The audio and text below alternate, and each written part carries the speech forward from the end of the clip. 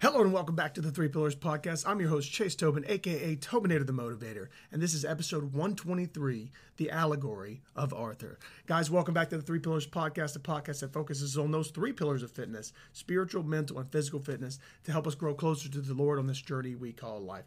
Guys, this is the much anticipated episode. We set the stage last week for who King Arthur is. Today we're going to discuss the parallels between King Arthur and Jesus, the messianic profile, the concept of a kingly priest. That's what this whole episode is going to be about. I appreciate you guys tuning in very much from the bottom of my heart. If you're new to the podcast, go back and listen to the last couple episodes when we are kind of leading up to this one. We've talked about the allegory of Aslan, the allegory of Aragorn. Now we're going to be talking about Arthur today. It's going to be a little bit more in depth than some of the other ones, just because Arthur he's such a complex character. Because just like the other two, maybe he's figurative, but maybe he was a real guy, but he's got a lasting impression on our culture and society and how we do things today. So thank you for tuning in. If you want to check out more of the Three Pillars Podcast, check out the Three Pillars Podcast website, threepillarspodcast at wordpress.com. It's got all the fitness, daily fitness routines. I've got quotes of the day, workouts of the day, blog posts. Check us out over there. Check us out on Good Pods. Go over there, leave a rating and review. Anywhere that you are listening to this podcast or watching, if you're on a video platform, please subscribe, share the show, leave a comment. Let's get those engagement numbers up. So we're going to get into this. I've got a kind of a notes paper kind of thing going on here. We're going to read it, go through it, discuss it per the usual, and learn more about Arthur and Jesus and how we can mimic these guys in our daily life, because that's what we're called to do. So without further ado, let's kick this off with a word of prayer, and we'll dive right in. So, Heavenly Father, we just love you. We praise your name on high. From the highest mountains to the lowest valleys, we want to just shout to your name to the corners of the earth. Lord, thank you for giving us an example to follow. Thank you for showing yourself and revealing yourself through all these timeless characters that we've discussed over the past couple of weeks, and how all of these characteristics represent some sort of aspect of you, and how we can really take this amalgamation of people and find you there and ultimately follow you, guide us through this time in our lives. Lord, I ask you to be with me. Give me the words to say. Give anybody listening to this the eyes to see, ears to hear, and hearts to receive anything that grows them closer to you. In the holy name of Jesus, amen. All right, guys. So, the allegory of Arthur. The legends of King Arthur and Camelot and the messianic profile of Jesus in the Bible offer many parallels and contrasts, and they provide insights into this archetype of the kingly priest. This discussion we're going to have is going to explore the connections between these figures, and it's going to highlight the overlapping traits, and we're going to examine the concept of a kingly priest within both the biblical and the Arthur narrative. We talked about Arthur last week. We set the stage for it, but just to kind of recap, Arthur, he's a folktale. Was he a real guy? Maybe not. I like to think he was, at least. Maybe he was a couple different guys amalgamated into one. Well, I'll let you guys be the judge of that. But in his legend, in his folklore, certain resemblances to the messianic profile of Jesus depicted in the Bible. Both of these figures, both Jesus and Arthur, they have leadership, they have righteousness, they have the potential embodiment of this kingly priest. So we're going to get into that relationship today and analyzing these roles as the kingly priest. That is what we want to be, is not just a follower, right? We want to follow Christ. We want to follow his example. We want to follow God and everything with that. But our charge on earth is to be this kingly priest. In the Bible, it talks about the order of Melchizedek. We'll get down to that later on. But to be that kingly priest, kind of like David was a king and he was a priest. He was the head of the state, and he was also the head of the church. That's how we need to be in our own lives and our own examples. Does that make sense? So we're going to get into that. So let's start with parallels between King Arthur and Jesus. So King Arthur in the Arthurian legend, he's portrayed as a noble and just ruler seeking to establish a kingdom of unity and peace. Similarly, Jesus, as depicted in the Gospels, embodies virtues of righteousness, justice, compassion, and aiming to bring spiritual salvation and peace to humanity. Both of these figures exhibit traits of leadership and authority. King Arthur is renowned for wielding Excalibur, It symbolizes his authority and rightful kingship. This echoes Jesus' portrayal as a divine leader with spiritual authority over his followers. Furthermore, the theme of sacrifice is evident in both narratives. King Arthur sacrifices his life for the greater good of his kingdom, as when he fights Mordred and he ultimately saves and wards off the evil in the world, right? It's very akin to Jesus' sacrificial death on the cross, symbolizing redemption and salvation. Obviously not the same types of things, but you can see that sacrifice. You can see these themes that play into these heroes. But any hero you can find Jesus anywhere, and you can extrapolate the good out of all these things, right? So that's the initial comparison, right? So let's talk about leadership and virtues. King Arthur, within these Arthurian legends, he embodies chivalry, justice, and leadership. He is depicted as a noble ruler and a just ruler who establishes the Knights of the Round Table, aiming for unity and fairness in his kingdom. Similarly, Jesus, is depicted in the Gospels, exemplifies, again, compassion, righteousness, and moral leadership. He gathers his disciples and preaches about love, forgiveness, and the kingdom of God, advocating for spiritual unity and salvation. So the Knights of the Round Table, us as disciples, we are following the Lord. We're following his example. We want to go out there and spread the good news, spread the light of Christ to the ends of the earth, just like the Knights of the Round Table wanted to get out there and be virtuous. They wanted to be chivalrous. They wanted to bring peace to the land. That's what we're called to do, except we're following Jesus. Again, Arthur is not Jesus, but you can see the traits that Arthur displays throughout his story. Just kind of like we talked about last week. This is obviously more of the Arthurian legend, not necessarily the Roman, because we don't know a lot about either one of them. But the Arthurian legend with Excalibur is more relatable because it has the hero's journey. It has the savior concept. It's got humble beginnings. It's got all these things. But again, Jesus does too in the Bible. He's the ultimate hero. So that's why this is such a cool connection, right? Next, symbolism and divine connections. Both figures were associated with symbolic elements that signify their authority and divine connections. King Arthur possesses Excalibur, and it symbolizes his legitimately as the rightful king, and the Holy Grail in the Arthurian legend represents purity and divine favor.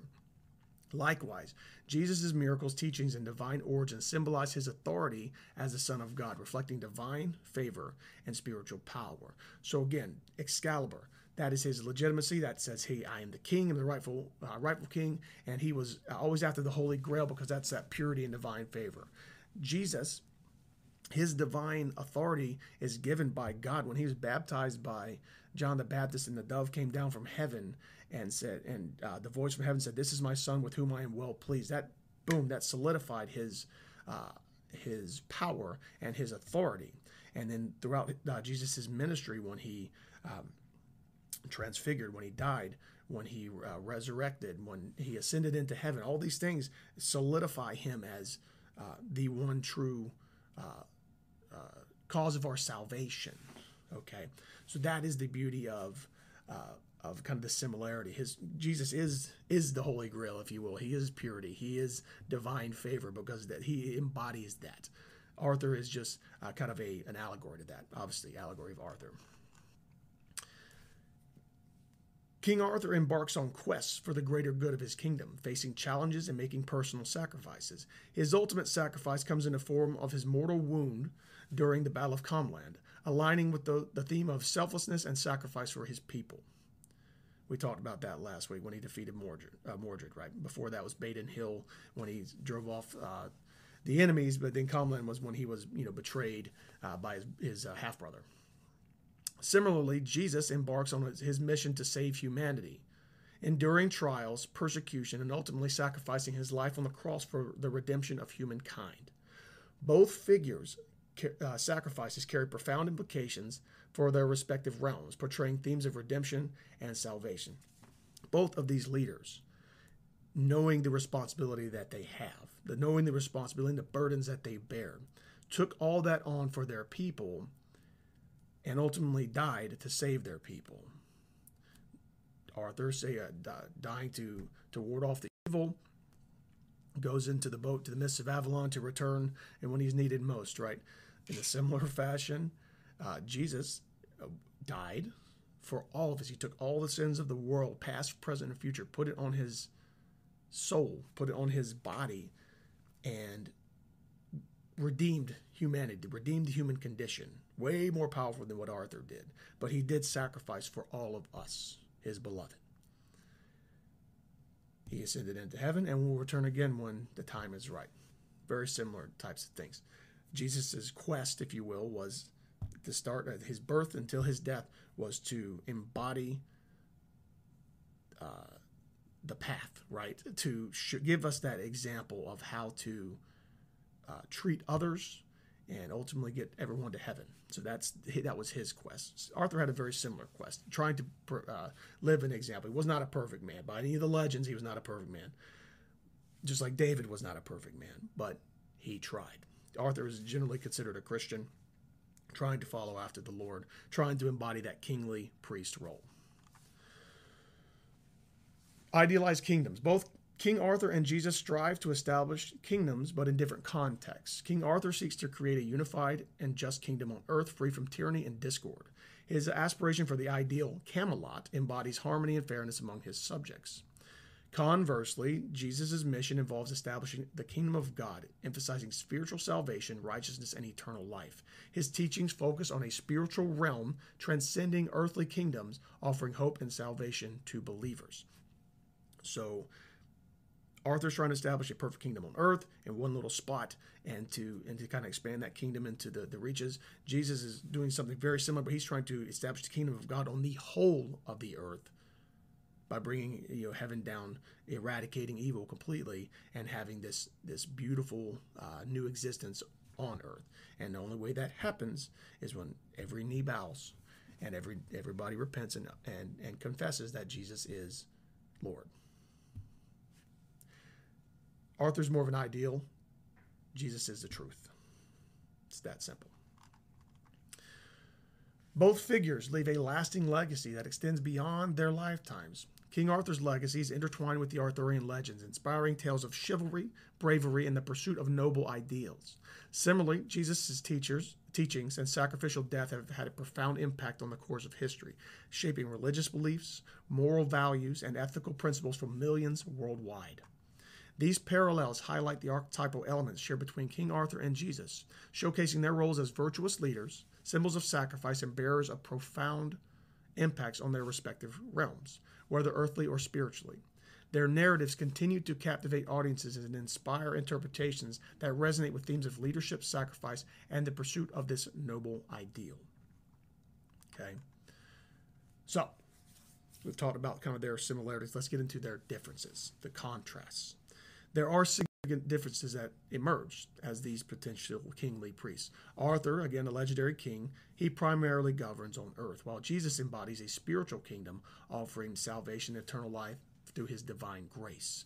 Additionally, while King Arthur is depicted as a mortal king, Jesus, in our faith, is believed to be the divine Son of God and the embodiment of God on earth, and that emphasizes his transcendent nature and unique role as the savior of humanity. So he is God incarnate on earth, and he is the savior of humanity, where Arthur is just a mortal king trying to save his people from, death and destruction in the physical realm. Jesus is not only trying, he's concerned with the physical, but he is more concerned with your spiritual salvation, if that makes sense.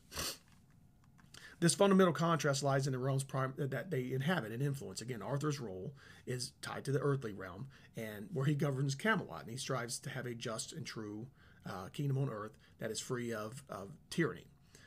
His leadership is again focused on those mortal affairs, governance, and the establishments of a harmonious society. Jesus' role, on the other hand, it goes beyond the earthly realm. He emphasizes, again, the spiritual kingdom and salvation.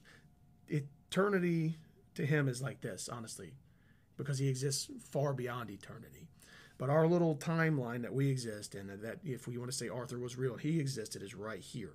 Jesus is concerned with that because this little spot we have on earth will ultimately get us this much eternity, right? His teachings revolve around spiritual truths, the kingdom of God, and eternal life. While he interacts with people in this earthly realm, his primary mission involves spiritual redemption and reconciliation and redemption, again, between humanity and God. That is Jesus' role. He wants to redeem the human condition. Arthur does that to the best he can. He can't do it because he doesn't have the power to, but he tries to set an example of how to live, right? contrast, mortal versus divine. King Arthur is a mortal king. He's got limitations, vulnerabilities, and temptations of human existence. His life and actions are within the bounds of mortality. And his ultimate fate is depicted as mortal. His death marks the end of his reign. In a very, very stark contrast, Jesus is presented as this divine Son of God. He is both fully human and fully divine. His divine nature sets him apart from his mortal limitations, granting him this unique authority, transcendence, and the ability to offer salvation through his sacrificial death and resurrection. Jesus was fully human, so he had all those temptations that Arthur had. He had all the temptations that David had.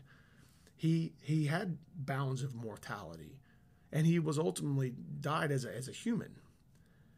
But Jesus' death did not mark the end of his earthly reign, like Arthur's did. It was the beginning, because he died, but he was resurrected, and he ascended into heaven.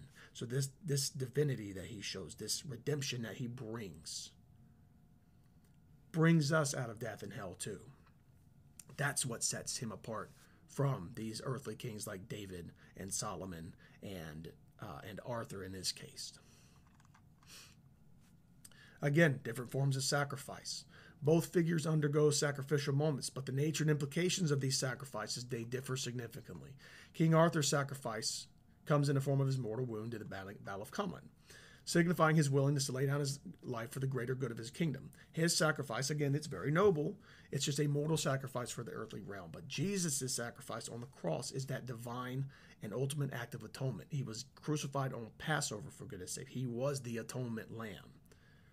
If you know anything about Passover, you always have that perfect, unblemished lamb that you're supposed to sacrifice and atone for all your sins, right? Jesus was the perfect sacrifice. His crucifixion and subsequent resurrection are believed to offer redemption, and they do offer redemption and salvation to humanity, providing eternal life and reconciliation with God. Again, takes us outside of the boundaries of human existence. He brings us into the family of the Most High. Legacy and influence. Arthur's legacy primarily resides in the realm of folklore and legend, and inspires tales of bravery, chivalry again, and the pursuit of noble ideas. His impact, while it's very, very significant in shaping history and cultural traditions, it still remains within this mortal realm of storytelling and historical interpretations. Jesus, on the other hand, extends far beyond, again, this mortal realm. His teachings, his sacrificial death and resurrection, and his ascension have profoundly influenced world history and world events. It shapes our entire worldview. It establishes our moral values and our ethical principles for billions of people across the centuries and around the world today. His impact encompasses both the spiritual and earthly realms, and again, takes us outside of this mortal prison that we're in, these mortal limits that we have. These contrasts highlight the divergence in their roles. While Arthur, again, is that earthly kingship and mortal sacrifice, Jesus is divine. He offers us spiritual redemption and this enduring legacy that transcends our mortal existence. So now we're going to shift gears. I hope you guys are enjoying this. I'm loving it, because this is just it's so fascinating to find Jesus everywhere you look, if you just choose to look, right? The concept of a kingly priest. Now we're going to get into this. This notion, it intertwines the roles of a ruler and a spiritual leader, a political leader and a religious leader, combining earthly authority with divine attributes. Arthur, in his aspiration to establish a realm of justice and harmony, demonstrates qualities reminiscent of a kingly priest. Similarly, Jesus, as the Messiah and the high priest in the Christian faith, our faith, embodies the ultimate kingly priest, reconciling humanity with the divine through his sacrificial atonement. King Arthur's portrayal in the Arthurian legends incorporates elements of both kingship and leadership akin to a kingly priest. As the ruler of Camelot, Arthur seeks to establish a realm of justice, unity, and harmony. Again, it's reminiscent of the king's role in governing his earthly domain, a monocratic, theocratic monarch, I guess is what we're trying to get to, if you want to put it into, official terms, right? His leadership qualities, quest for justice, and guidance of the Knights of the Round Table parallel the attributes of a just and wise ruler. While Arthur's primary focus is on earthly governance, his quest for the Holy Grail and the ideas of chivalry within the Arthurian tales hint at spiritual undertones. It's no question that he was a Christian concept if he wasn't a man himself. The pursuit of the Holy Grail, a symbol of this divine favor and spiritual purity, reflects a yearning for spiritual fulfillment beyond the confines of earthly kingdoms. And this quest introduces elements of a higher spiritual calling intertwined with his earthly kingship. On the flip side, Jesus, as portrayed in the Gospels, embodies the archetype of a kingly priest in a profoundly unique and comprehensive manner. His divine nature as the Son of God transcends mortal limitations, aligning with the concept of a spiritual kingdom and a priestly role that supersedes earthly rulership. Jesus' teachings, again, characterized by wisdom, compassion, moral guidance, healing, redemption. These resemble the rights of a just ruler. His parables often impart lessons on justice, mercy, and the kingdom of God, mirroring the ideals a king might promote within his realm. Moreover, Jesus' acts of healing, restoration, and forgiveness showcase his authority over spiritual matters, akin to the priestly role of meditation and healing. So he is just and he is merciful, but he's also a healer, a restorer. He forgives. He's a perfectly just and a perfectly loving God, just like he has been since the dawn of time. If we start straying off the path, he's going to try to bring us back into it. Just like that one sheep that runs off, he always cares for that. Even though his other 99 are over here, he could just let you go, but he doesn't. The pinnacle of Jesus' role as a kingly priest lies in his sacrificial death and in subsequent resurrection. His crucifixion is understood as the ultimate act of atonement, offering redemption and salvation to humanity. This fulfills the priestly function of reconciling humanity with God. This sacrificial act transcends earthly kingship, emphasizing spiritual salvation and eternal life. All the kings and priests of old had to make a sacrifice, and they had to do it over and over and over again to unite and reconcile humanity with God. Jesus did it once and for all, the ultimate sacrifice. This makes him the ultimate kingly priest. The debt has been paid, but now it's time for you to hold up your end of the bargain. Okay. While King Arthur embodies earthly kingship with hints of spiritual quest, Jesus represents the ultimate union of kingly and priestly attributes, seamlessly integrating the roles of ruler and divine mediator. Jesus' divine nature, sacrificial atonement, and spiritual teachings unify the earthly and spiritual realms, offering salvation and guidance that surpasses our mortal kingdoms and our mortal understanding. In summary, while King Arthur showcases aspects of a kingly figure with hints of these spiritual quests, Jesus is that ultimate embodiment of the kingly priest archetype, blending divine kingship, sacrificial atonement, and spiritual leadership in a manner that transcends, again, our earthly limitations. And he offers eternal significance in his acts here on earth. So to conclude, anytime you get into theological discussions, the parallel between King Arthur of Camelot and Jesus of Nazareth offers a lens through which to explore themes of virtuous leadership, sacrificial atonement, and the pursuit of noble ideals. While their historical and mythological contexts differ, the similarities between these figures serve as reminders and of virtues to emulate and symbolize. The similarities between these figures serve as reminders of virtues to emulate and symbols that resonate within the Christian theological discourse. These parallels, while intriguing, highlight the timeless significance of virtuous leadership, sacrificial love, and the pursuit of divine ideals, inviting contemplation on the enduring impact of these figures in shaping moral and ethical frameworks within our Christian worldview. So that sums up everything we've gotten into about Arthur and Jesus. Taking it one step further, you've heard in the Bible the order of Melchizedek. Melchizedek was a kingly priest in the Bible. Not a lot's known about the guy, but the idea is that he is the ultimate king and the ultimate priest, and that is what Jesus brings together, the ultimate kingly priest. All these other guys have failed. They've sinned. They've led their people astray. They've led themselves astray, but Jesus will not let you go astray. So your job, your role is to be that spiritual leader in your household, in your community, wherever you're at, but also be that political leader, that just and merciful ruler firm but fair, right? But also your job, especially men, is to get your spouse, your children to heaven. That's our ultimate goal. So if you want to embody the Jesus lifestyle and the Arthurian legend and put those together and to combine that with Aragorn and Aslan, all these awesome people that we've discussed over the past couple weeks, you can just follow that example, but most importantly, keep your eyes focused and your heart focused on the Lord. That's all I got for you guys. Guys, thank you very much for tuning in. I'm Chase Tobin, a.k.a. Tobinator the Motivator. This is the Three Pillars Podcast. I hope you enjoyed this discussion and the past discussions of the past couple of weeks on these historical figures, specifically this one with King Arthur. If you liked this episode, please leave us a rating and review wherever you're at, especially if you're over there on Good Pods. If you're on Good Pods, make an account. Go in there, rate the show, rate any episodes that you have listened to. It's a great way for a podcast like me to get discovered. Share the show. That's how we grow. So I enjoyed that very much. Thank you all for being here with me throughout this entire episode. I know it's a little bit longer than normal, but we're going to get through it, all right?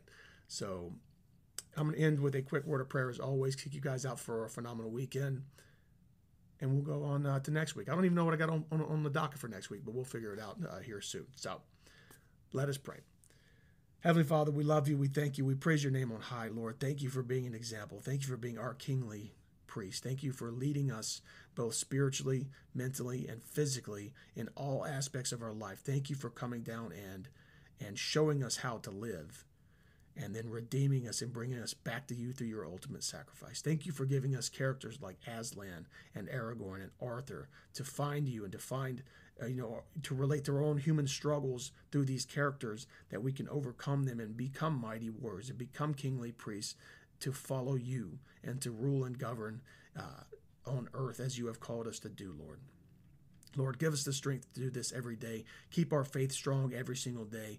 Guide us and direct us all the days of our lives, that again we may better serve you and further your kingdom here on earth. Lord, I ask this in the most holy name of Jesus. Amen. All right, guys, until next week, Tobinator out.